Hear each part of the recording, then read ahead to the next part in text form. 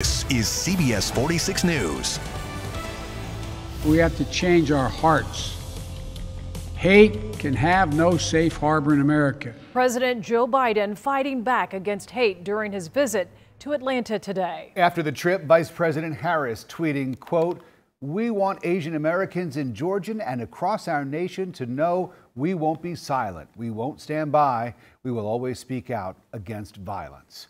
Thanks for joining us on this Friday night and staying up late. I'm Rick Fulbaugh. And I'm Sean Gables. The president and vice president met with members of the Asian American and Pacific Islander community. CBS 46's Zach Summers has the details on the emotional trip.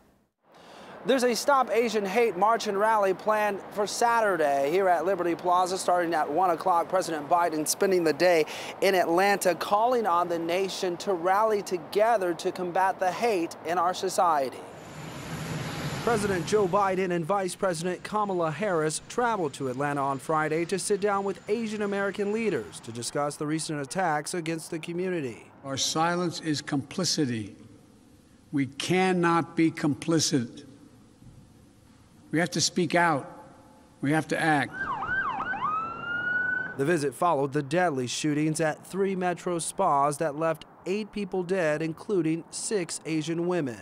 There is a lot of work that needs to be done. Georgia State Representative Marvin Lim was in the private meeting that the president described as heart-wrenching. I think the prevailing unifying theme was all of us expressing the fear from our communities. I want to take a few minutes. Hours before the somber meeting, President Biden and VP Harris stopped at the CDC, getting an update on the pandemic as the president declared science is back.